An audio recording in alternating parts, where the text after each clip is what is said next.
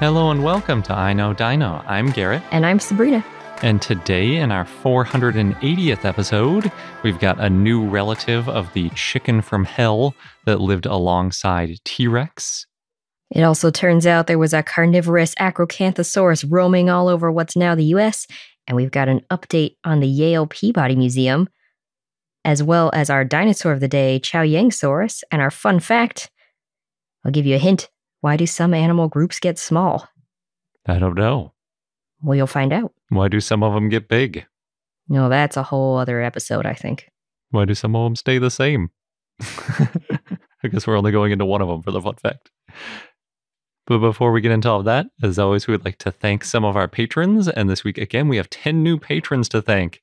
So we have Dom Likes Dinos, Pada, Dilophosaurab, Binder Clipchick, Tiffany, Kaylee, Ecosaurus, Will, Taylor, and another Will.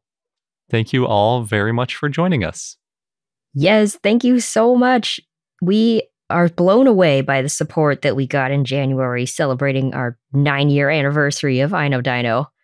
Yes, and we'll be mailing out the Parasaurolophus patches shortly to all of our Triceratops and Up patrons.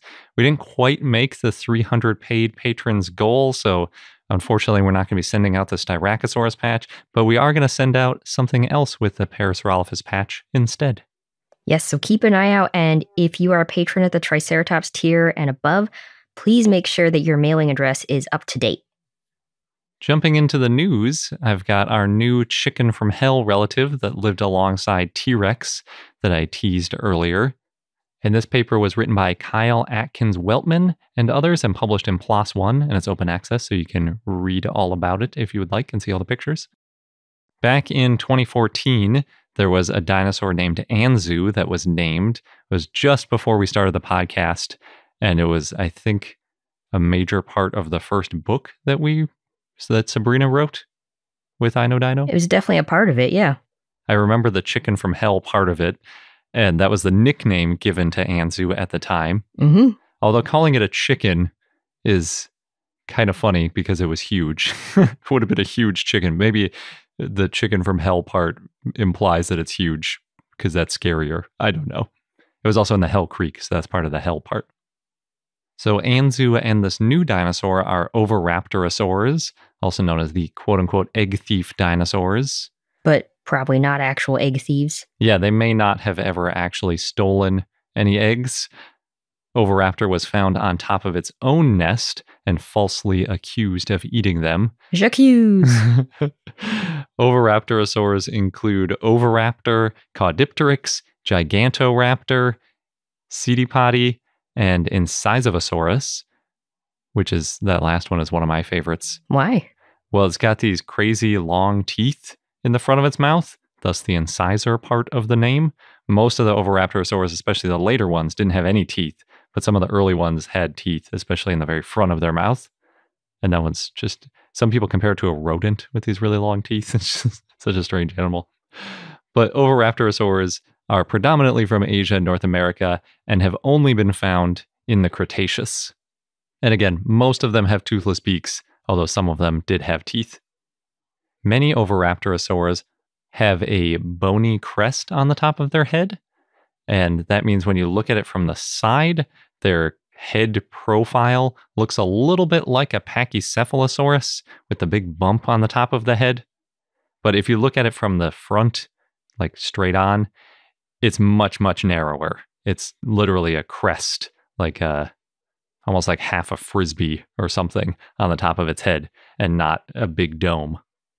It also doesn't have any spikes on the back of its head and has a shorter snout than Pachycephalosaurus, so its head shape in general is more like a shorter ornithomimosaur than it is like a Pachycephalosaur. Also kind of like an ostrich or something today, just a short little beaky head. That's how I think of ornithomimosaurs. Yes. Yeah, I think Oviraptorosaurs have a sort of general similarity to ornithomimosaurs, like Ornithomimus or Gallimimus, except that a lot of the Oviraptorosaurs have a more impressive head with that crest on it. And they're not that distant of relatives, the Oviraptorosaurs and the Ornithomimosaurs. Both groups have been found with evidence of feathers, and it reminds me of when you, Sabrina, were wearing the Oviraptor costume crouched on a nest at a museum. They had a little display where you could do that because they found quill knobs on the Oviraptorosaur forelimbs. So they think it probably had these big feathers sticking out, and they presume that if it sat on the nest the way that we've seen them fossilized, those feathers would have stuck out and covered the front of the nest, so they could have incubated the nest nicely or shielded them from heat, as the case may be. There's one other fun connection between Oviraptorosaurs and Ornithomimosaurs, and that comes down to what their names mean, although not Ornithomimosaur, you got to go to a subset. So Anzu and this new dinosaur are actually both a subtype of Oviraptorosaur called Caenornathids or Caenornathids. You may have guessed that's where we were going with this when we're talking about all the head crests, because that's what they're really famous for. Even though their name has to do with jaws?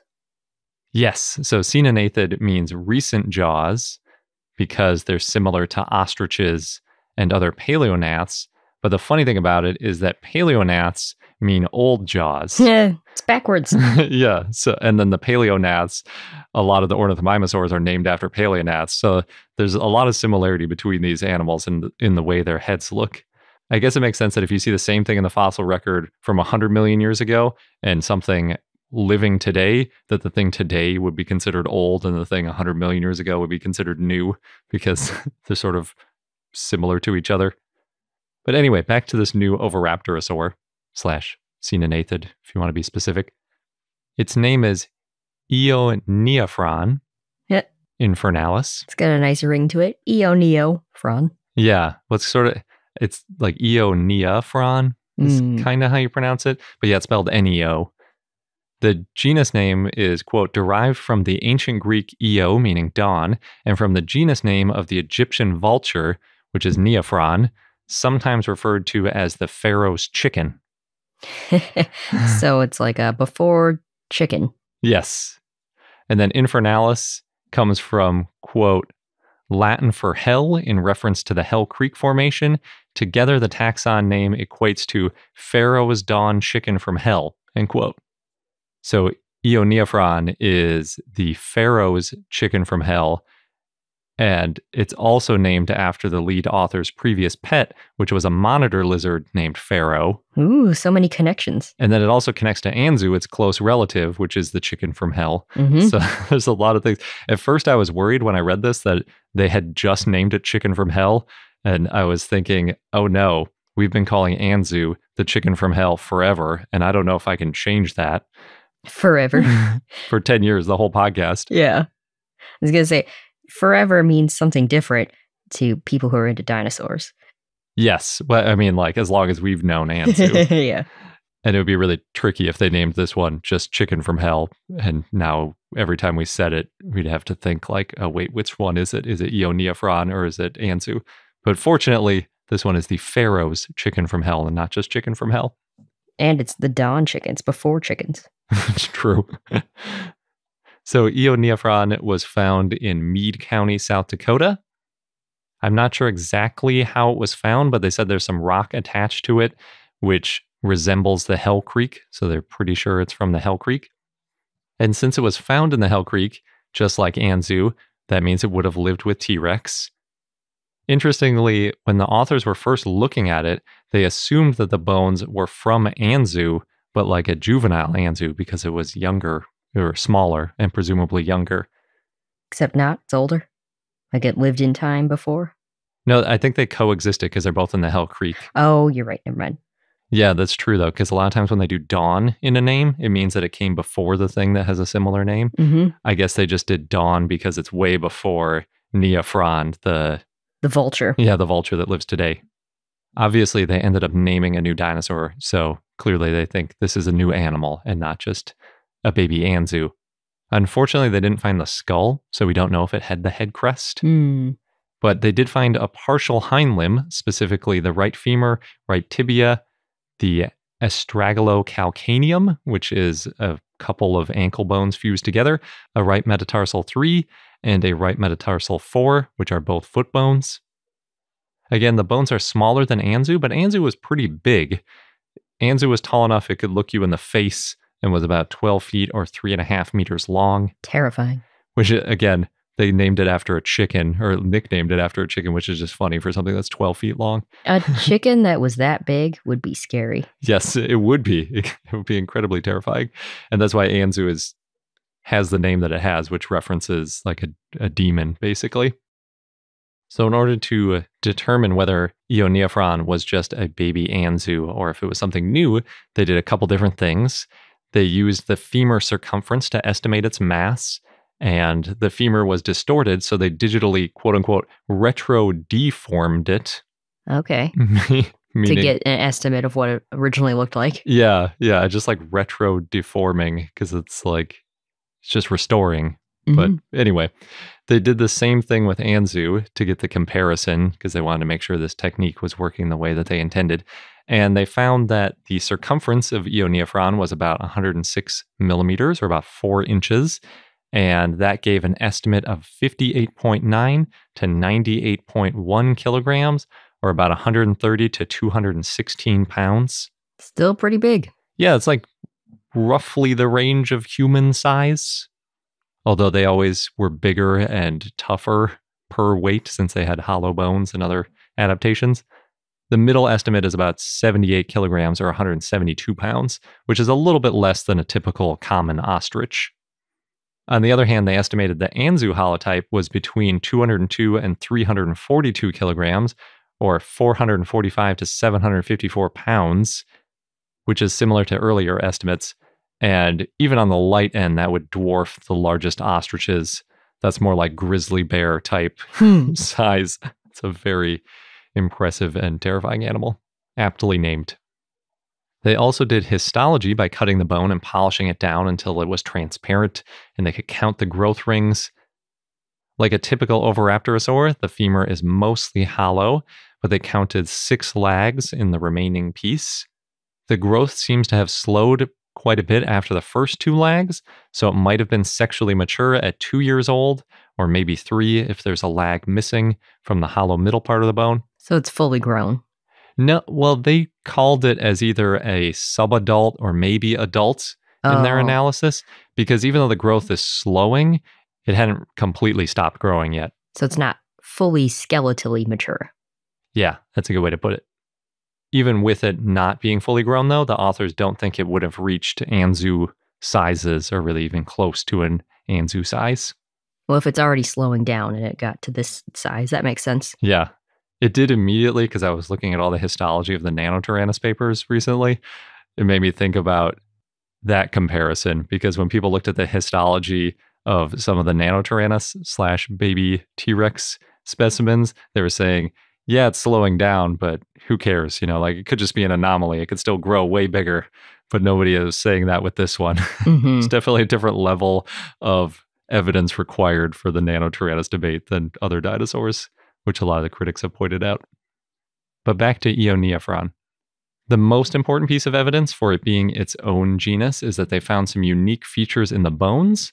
The astragalocalcaneum is fused to the tibia, so it's not just a couple of ankle bones fused together. Those ankle bones themselves are fused to the tibia, in other words, the lower leg, which really gives a quite sturdy, inflexible leg.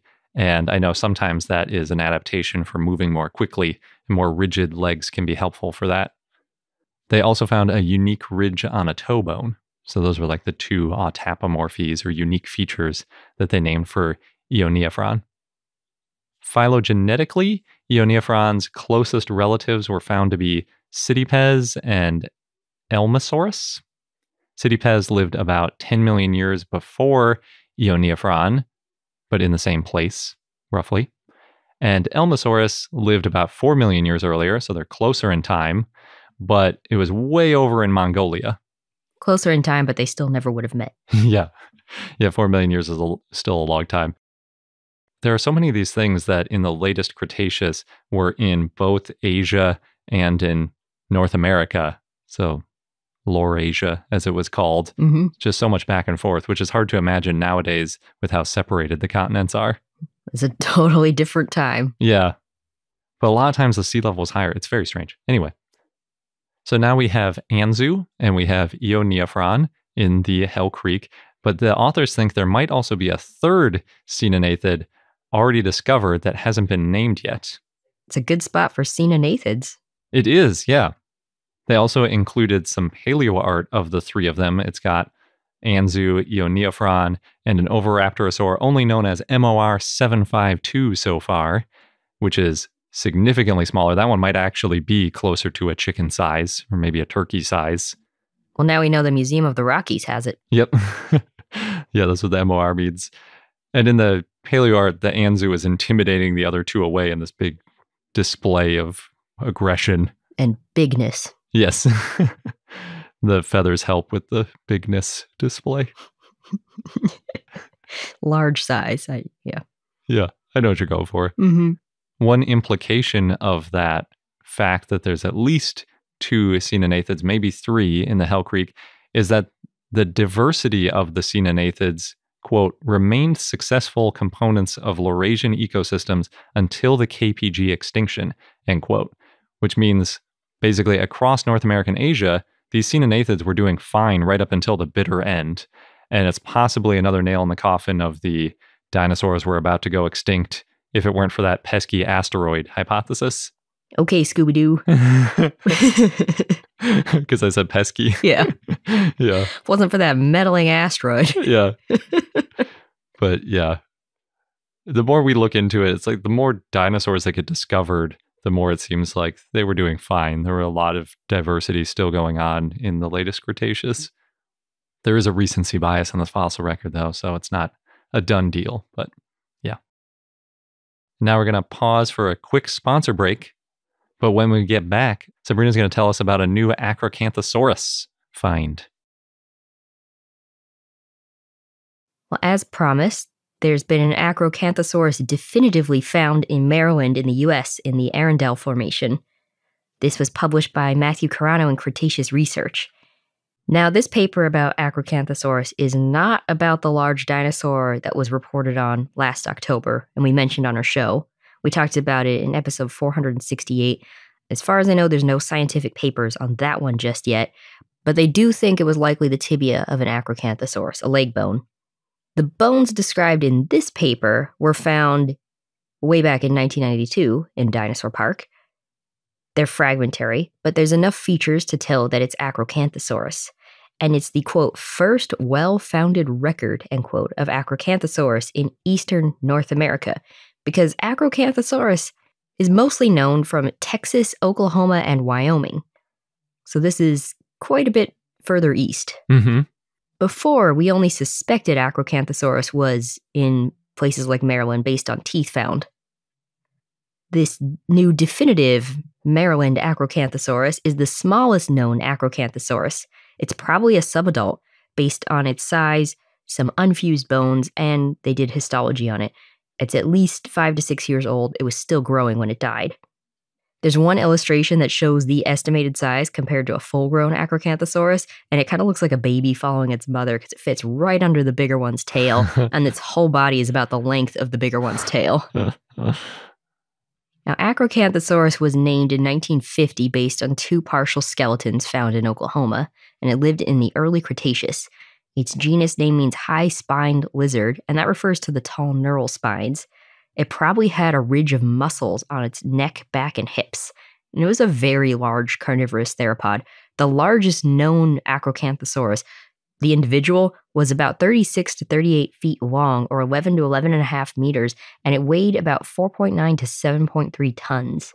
That's pretty big. Mm-hmm. This subadult, aka USNM 466054, Catchy. yeah, is smaller. But it is the, quote, most complete theropod specimen recovered from the Arundel Clay or Maryland, USA, end quote. It's estimated to weigh about 450 pounds or 204 kilograms. Oh, wow. That is much less, or less than a quarter ton. Yes.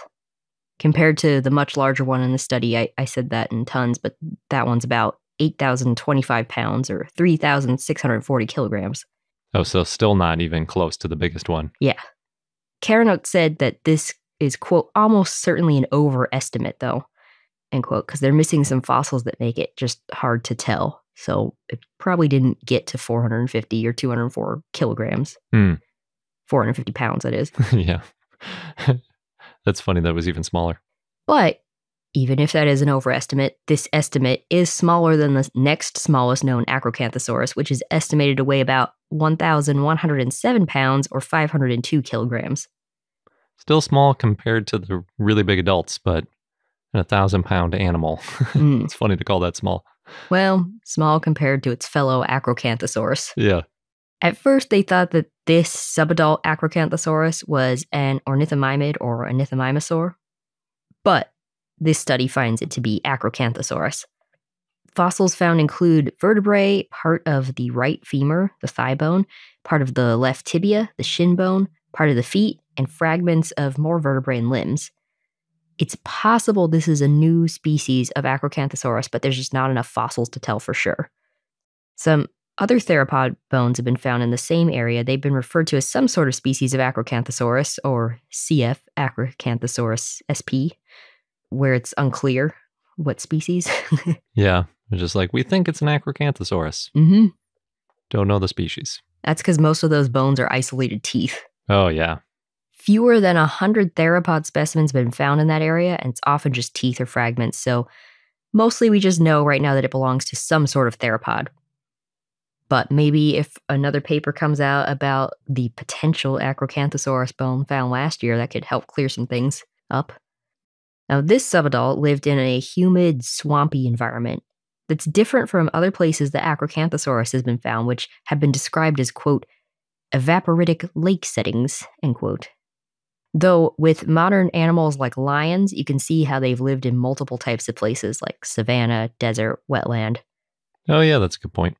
Don't necessarily have to just specialize in one very specific ecosystem. Mm-hmm. You can move around and live in different places. I do wonder, whenever I see comparisons to big cats, it reminds me of when we heard how weird big cats are. And yeah. So it's hard to do comparisons with them. Yeah.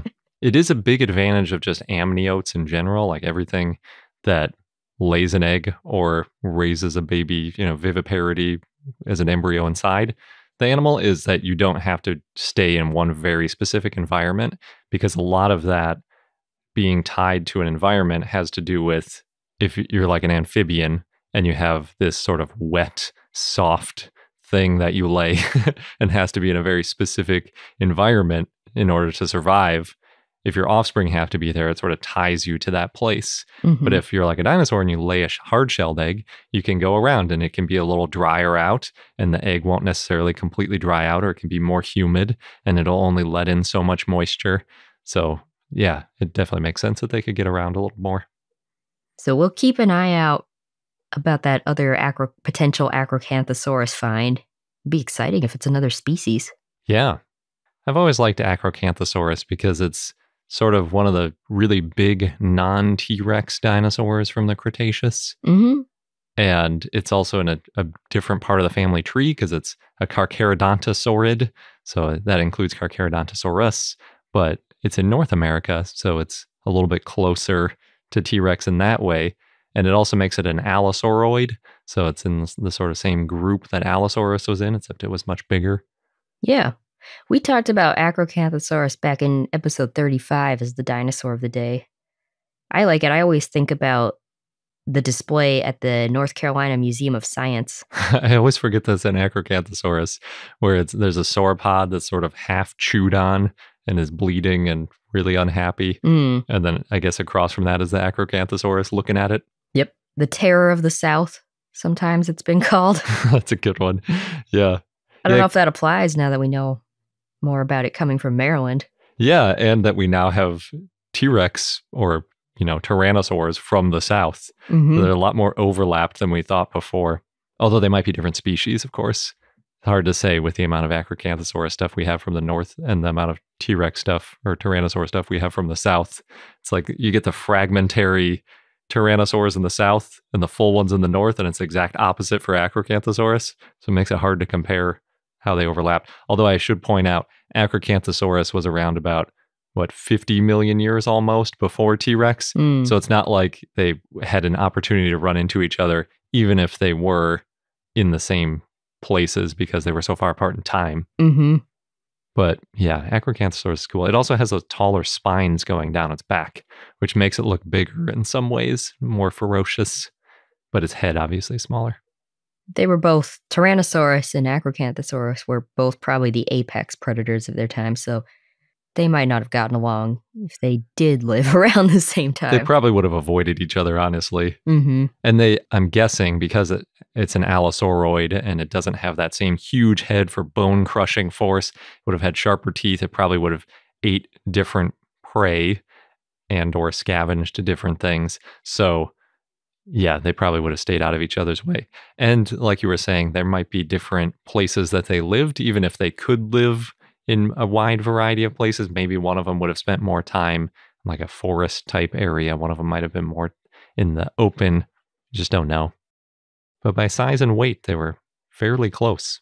Surprisingly close, at least for the biggest ones. We mentioned the Museum of North Carolina, and there's news on the Yale Peabody Museum that's reopening this spring. Nice. Yeah, it's been closed for a while for all the renovations. Of course, it's going to include the refurbished and reposed Brontosaurus and Stegosaurus skeletons. So they, in their announcement, they're still calling it Brontosaurus? I think so. We can find out in the spring. Yeah. That might be the thing I'm most excited to see. I want to visit at some point to see Rudolf Zallinger's The Age of Dinosaurs mural. Yeah, I remember when we interviewed Mariana and we talked about that mural and how they had to protect it. And it was so challenging because they wanted to keep all the dust off it, but also keep it climate controlled. So they sort of built a giant tent around it and had like airflow and its own special HVAC system just for the mural because it was so important.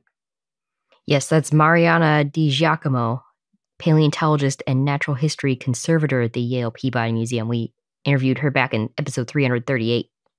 So you can tell this has been going on for a while. Mm-hmm. So that was 150 episodes ago about, which means about 3 years. And I think it had already been in the works. Yeah.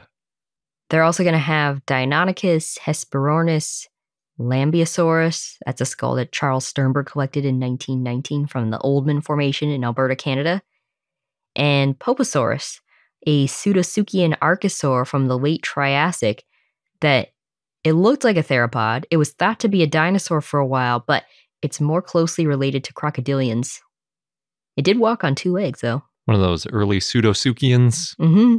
Those are cool. And then, of course, there's going to be a lot of other animals on display. There's going to be 3 galleries, including one in the Burke Hall that will show the evolution of life on Earth from early ocean life to the Permian-Triassic extinction event to when the non-avian dinosaurs went extinct. And fossils on display will show which are fossils and which parts were reconstructed, which I always like seeing that in museums. Yes. Yeah, that's, I think, a really important piece of museums when they can do that, showing the distinction of this is the part that we had to interpret versus this is the part that we found in the rock. I think it actually kind of makes it more impressive than just assuming that the entire thing got dug up and then mounted in front of you. Oh, if only it were that easy, especially if it was just the brush the dirt off the rock version that we sometimes see. But it's always nice when you get that recreation. In some of the very earliest recreations, they did such a good job of camouflaging what was the original bone and what was recreated later that it wasn't until we had things like CT scans that we could piece together, oh, that has a different density and therefore is probably recreated versus this part's probably real rock. Mm-hmm. So yeah, I'm excited. I don't know when we'll be able to visit, but I'm sure some of you will visit and hopefully share pictures with us. Yeah, I mean, it's definitely one of the most important dinosaur museums in the country, if not the world, because so much of the Bone Wars collection ended up at the Yale Peabody Museum with, was it O.C. Marsh's uncle was Peabody? Yes, I just double checked. Oh, good. That's I why knew it's the Peabody Museum. I knew it was O.C. Marsh and his uncle. So that makes sense. It's Peabody. Yeah, definitely looking forward to that museum reopening. Maybe we will finally make it there once it's open, because we missed it all these years. Oops. And in just a moment, we'll get on to our dinosaur of the day, Chaoyangsaurus. But first, we're going to pause for one last sponsor break. And now on to our dinosaur of the day, Chaoyangsaurus, which was a request from Rory via our Patreon and Discord. And Rory was using allowance to request this dinosaur of the day, so thank you. Wow. Chaoyangsaurus was a basal ceratopsian that lived in the Late Jurassic in what is now Liaoning Province, China, in the Tuchengzi Formation. And Chaoyangsaurus helps show that ceratopsians go back to the Jurassic, before the earliest known ones were from the Early Cretaceous. Chaoyangsaurus looked a bit like Psittacosaurus, but with a longer face. It was small, it walked on two legs, and it had quills on the tail. And of course it had that rostral bone, which gives it a parrot-like beak, and that's what makes it a ceratopsian. We talked about that in our celebration of ceratopsians episode, in episode 450. The beak. It's all in the beak. Who'd have thunk it? Nothing to do with frills. I mean, it has something to do with frills, but yeah. Well, Chaoyangsaurus was estimated to be about 3.3 feet or 1 meter long and weigh about 13 pounds or 6 kilograms. It's quite a departure from the other dinosaurs we've talked about in this episode. Yes, and a departure from a lot of ceratopsians whose one horn can be about that big and that heavy. Well, it's an early one. Yeah.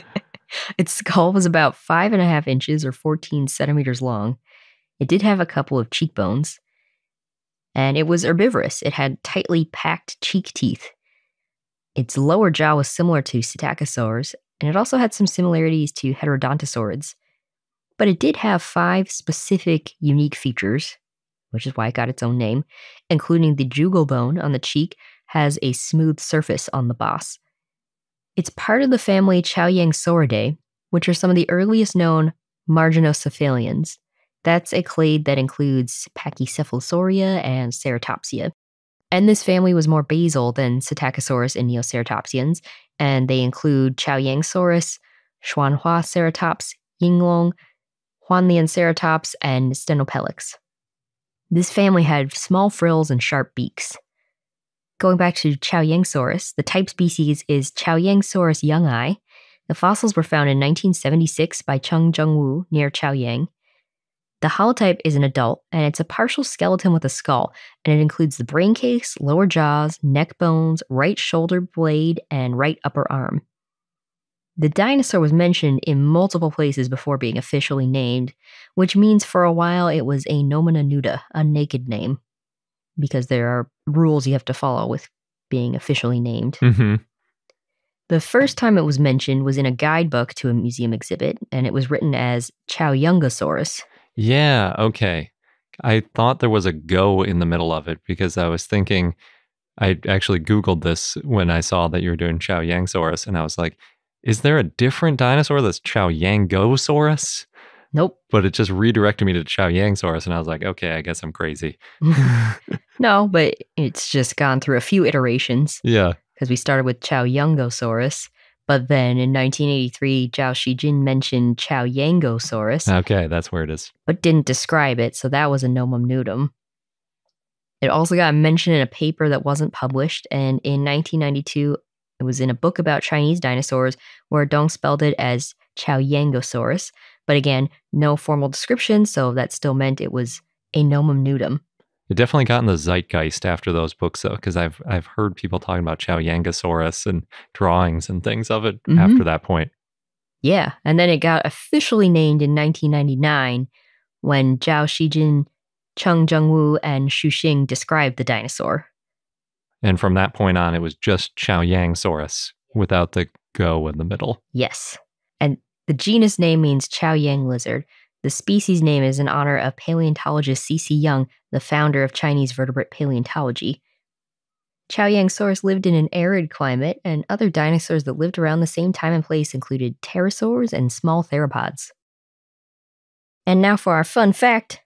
I took over the fun fact this week. I know, I was all thrown off. My fun fact is that some animals shrink over time. Oh, okay. This is why some animals are small? Yes. And by over time, I mean evolutionary time. Yeah, there aren't animals that are born big and get smaller as they age, as far as I know. Well, we humans grow and then we reach a certain point where we start shrinking. So there's that. That's true. So part of the reason some animals shrink over time is the ravages of time.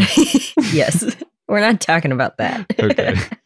We're talking about a paper by Siobhan Lelroy and others that was published in Communications Biology, and it's open access. And they talk all about Cope's rule. Mm-hmm.